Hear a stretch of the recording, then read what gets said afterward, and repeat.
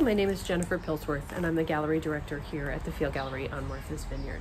Today, we are going to be talking with Jennifer Christy, Susie White, and Rachael Cassiani, three female artists who are going to be kicking off our 2020 Artist Reception Summer Season. We're doing things a little bit differently this year. We're not having large gatherings, so instead we're having a nice intimate chat. And feel free to check out their work on our website at www.fieldgallery.com. Again, it's Rachael Cassiani, Jennifer Christy, and Susie White. Thanks, enjoy. Hi, Jen. Hello. How are you? Good, how are you? Hi. Oh, hi. Well, hi. Nice. Hello. Awesome. So should we just jump right in? So, so Susie, what is your background, your education, and what brought you to Martha's Vineyard? Well, that's a whole bunch of things. So I grew up in Chicago, in downtown Chicago, and that has some significance for me just because I think it's where I sort of got my built-in sense of place. I grew up on a tree-lined street, very narrow, so that's kind of my comfort zone. I like being surrounded by trees and having that closeness. I find myself very sort of disoriented in the desert kind of thing. So anyway, yeah, and the architecture, I think, also just, sort of helped make me who I am and the way that I see things. And then I spent some time in Indiana. My parents got divorced, so I lived in a very rural setting, which also sort of opened my my eyes to just yet another. So all by way of saying that a lot of my work has to do with sense of place and connection to those places. With my now husband, we did an around the world trip after college, but he was the one who first brought me here. I couldn't be happier. Nice. Yeah. And so Rachael, what is your favorite thing to do on the vineyard, and where is your favorite place? My favorite thing to do would have to be just being on the beach in general, in any way, shape, or form. Whether it's water sports, sunsets, extensive hikes, it's where I get pretty much all of my inspiration. My work always has a body of water in it, so if I'm going to be anywhere, it's going to be on the shore. So that's my favorite thing to do. And my favorite place would have to be the Aquinnah Cliffs. Just everything about it, the bold colors, the contrast, the structural forms, I think they play off really well in my work. And it's always been a really special place to me too, because my mom used to take me and my siblings there when I was a kid. So I have really good memories of just everything about the Aquinnah Cliffs. So it's very special to me. Nice, nice. Jen, what is it like being an artist? The funny thing is, the first thing I thought of was, it just means being me. And I rarely think of myself as an artist, I just think of me being me. And this is like one of the things I've got to do, like speaking or moving or eating. And I feel like I was an art teacher for a long time. I still feel really strongly that everyone could sort of develop their voice, their art voice, or what it is, and be an artist. I think I have this very optimistic view that we all have this potential, and happens to come out in a visual way for me, but some people it's a musical instrument or dance or some kind of movement or voice or whatever. And so it's really just like being an artist means being more fully myself, I would say. Nice. Susie, sort of staying on that same note, what is the biggest personal reward that you get from being an artist?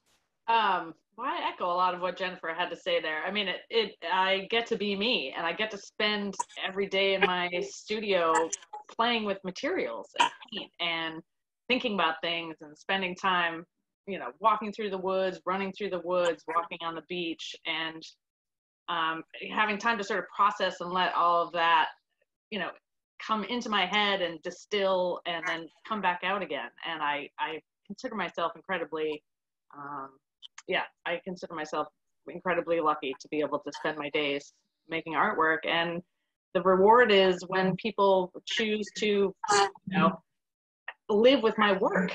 I just think that's an amazing thing that other people can connect to something that basically that I've felt and then said through a painting. I think it's pretty great.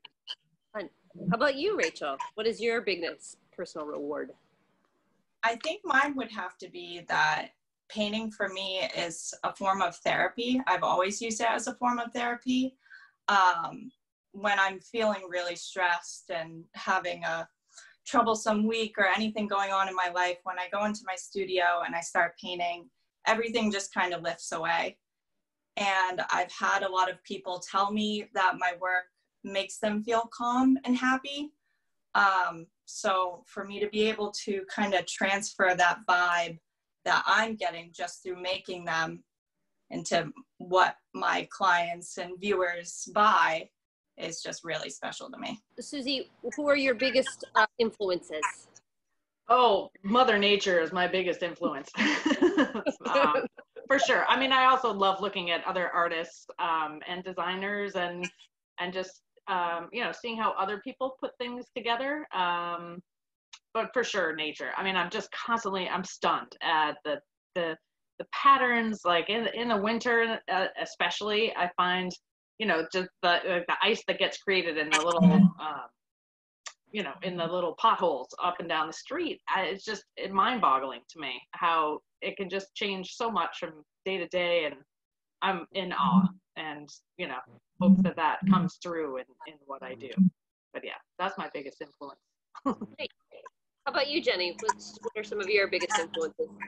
Yeah, I feel like with my artwork, I don't really have like a real direct influence from certain artists. I mean, certainly when I was younger and doing a lot more studying of art, being involved in school and graduate school, I was really, influenced by people who were making art at that time, particularly women artists. I'm very saddened about Susan Rothenberg recently. She was really somebody if I needed to just sort of like sit down with something, I often sat down with her paintings for some reason.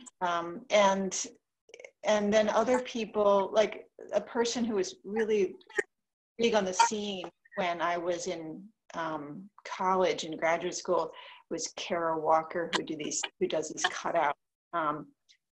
And she has a real message, and there's politics in her work, but for me it was just like this interesting treatment of negative space, but it has nothing, it really doesn't seem to be connected to my work at all, these people. And I think it was mostly that I had a real connection to them at the time, and when I was really making a lot of art and learning about it. So my influences really are just like the wider world, and being really training myself to be a good observer of things, of the natural world, of other art forms, of having a practice of being open to what's going on around me. And I think that's the biggest influence. Nice. Rachel, what is the coolest thing that you learned today or lately? I've been working on a series of figure studies, which is new to me. I kind of block down the human form into blocks and cubes, similar to my landscapes. And I have always wanted to do it, but never really had the time, and quarantine kind of came and gave me that extra time. So it's been a fun challenge, and I'm really loving them. Awesome. What about you, Jen? What's the coolest thing that you've learned lately? Well, I was thinking about that, and I live my life, at least currently, and for a little while longer, with 3 teenagers now, and we have a small house, and we're always, having meals together, and I feel like the things that I'm learning all the time are from them. Like we're sitting at dinner and we're just talking about all these issues and all the current issues that are that are happening. And I just feel like I learn, maybe not the coolest things from them, but I just learn so much from them. I'm really gonna feel like I need to go out more when they leave. Well, and it feels like it's a sort of quarantine, especially doing something like this with Zoom. Like, when have we had a chance, the four of us, to sit down and just talk about being an artist and making work? And so there's something sort of wonderful trying to see the silver lining. And I think your work, you know, it's interesting that for me, the three of you, your work is really very tied in together. Though, you know, once we sort of see the 3D, you know, view of your show, I think there's no way that you would ever confuse each other. The work is all of your work is very, very distinct, very different styles, but there does seem to be sort of an underlying thread that ties you all together. Absolutely. Interesting. I think your work aims to say. It's always an interesting one. I mean, I think I don't have, you know, huge messages for my work, other than I'm often thinking about, you know, sort of something in particular. And this most current body of work, I was thinking a lot about connection. And I started working on the show sort of back in, I don't know, September, October, you know, just thinking about things. And I was just thinking a lot about the connections that I have to various people and places, you know, throughout my life, and the impact that those have had, and sort of the personal connections, but then also connections at on a bigger level, like natural connections versus personal connections, and you know, all these different sort of systems, from mycelium feeding resources from the forest to, you know, a neural network, to your nervous system, to, you know, internet, you know, just connection in so many different ways. So that's just been something that I have been thinking about and looking at in my own personal life, and the connections that I have. Nice. Rachel, do you feel like you have sort of a something that you're aiming to say with your work? Probably, I think my vibrancy and the brightness and the boldness is to just be happy. Like, a lot of it is to feel calm and happy. And like I said, I use it to feel that way, because a lot of the times I don't. And I don't think you'd think that looking at my work, because it is so bright and cheery. So yeah, that's kind of the goal with that. Nice. On a fun note, I want to sort of leave with this random question of, and I'll start with you, Jenny, and then we'll go, what if you could have one food that you would eat forever, or drink, what would it be?